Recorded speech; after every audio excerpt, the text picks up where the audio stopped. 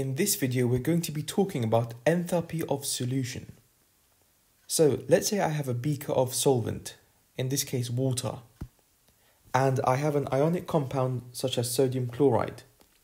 If I place this ionic compound in the water, it will dissolve, and I'll be left with a solution of aqueous ions. This is the enthalpy of solution. Now let's have a closer look and see what happens at a molecular level. Here's our solid ionic compound. The moment we place it in water, the ions get pushed apart until we have gaseous ions. This is called lattice enthalpy of dissociation. And if you've done Born-Haber cycles, this is literally the opposite of lattice enthalpy of formation. But we're not finished yet.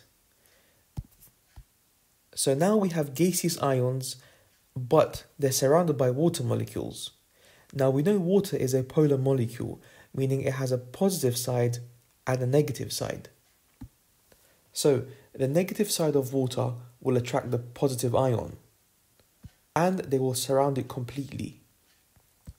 And the positive side of water will attract the negative ion. And just like so, it will also surround it. So now we have two ions that have been completely surrounded by water. Okay, so we had gaseous ions and now we have hydrated or aqueous ions. This is called enthalpy of hydration. So dissolving is done in two steps. In the first step, the ionic lattice is broken down into gaseous ions.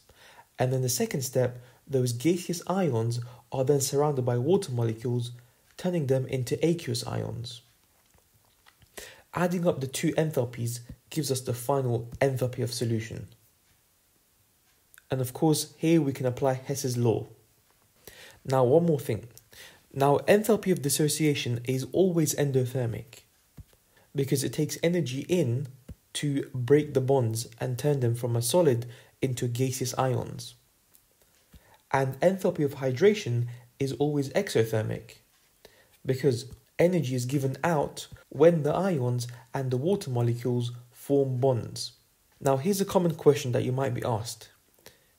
Which of these two ions will have a more exothermic enthalpy of hydration? Now we know they're both negative, so they're both going to attract the positive side of water.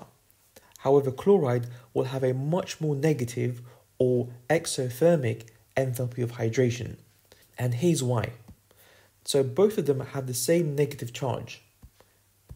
However, chloride ions are smaller and therefore they are more charge dense.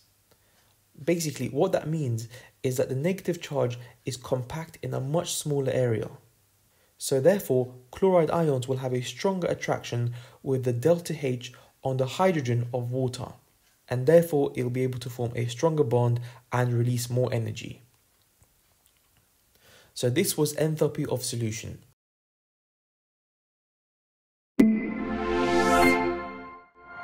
Hey guys, if that video helped you, support our channel by liking, subscribing and sharing it with your friends.